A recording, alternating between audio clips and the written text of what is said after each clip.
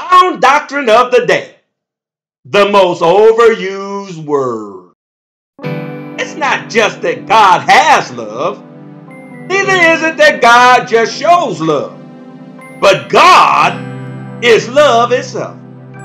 He that loveth not knoweth not God. For God is love. 1 John 4 and 8. Now this generation knows how to say and spell the word love unto the point that it is in the English language the most overused word. Many folks vow love at the altar till death do we part, until whatever. What's the whatever, brother? Well, irreconcilable difference. You just, you ask, you're curious, like, okay, well, what's the irreconcilable differences? You come to find out the irreconcilable differences is a 22-year-old with exploding hips and pouty lips. Lord have mercy. It's going to be weeping and gnashing of teeth.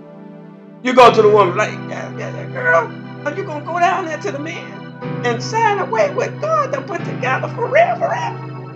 You ask her. She's like, it's irreconcilable differences. You're like, okay, well, what's the irreconcilable differences then? She'd be like, where do I start?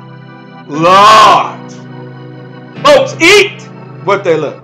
Smoke what they love. Drink what they love. Whether it's good for them or not. And when you ask them why, here comes that word again. Love. Because I love it. Love. Without the creator of all things, the God of Abraham, Isaac, and Jacob, whose name is Jesus Christ, there is no such thing as love. Because God is love itself. And we know, and we have known, and believe the love that God has to us. God is love. And he that dwelleth in love, dwelleth in God, and God in him. 1 John 4:16. God is love, the very love itself. So what does the Creator, love, say to the creature he made in love? You won't believe it. Love says to mankind, male and female, if ye love me, keep my commandments. John 14:15. Folks think what they have is love, when in truth, it is the desire.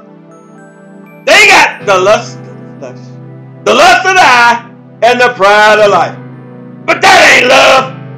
And it sure ain't the love of the Father, our Creator. 1 John 2:16-17. Love that created says, be perfect. But folks that overuse the word love don't know what perfect is. But thank God for the Holy Word. Jesus Christ is the Word of God, and the Word says, do justly, love mercy, and walk humbly with thy God. Micah 6:8. The Creator love says, love me with all your heart, soul, and mind, and love your neighbor as yourself. Hallelujah! Now that's love. Matthew 22:37-39. For this is the love of God, that we keep his commandments, and his commandments are not grievous, because they will get us into heaven. 1 John 5:3. There are 248 thou shouts and 365 thou shalt nots. But all of them are fulfilled in one word, namely this: love thy neighbor as thyself. Galatians 5:14. Love is action.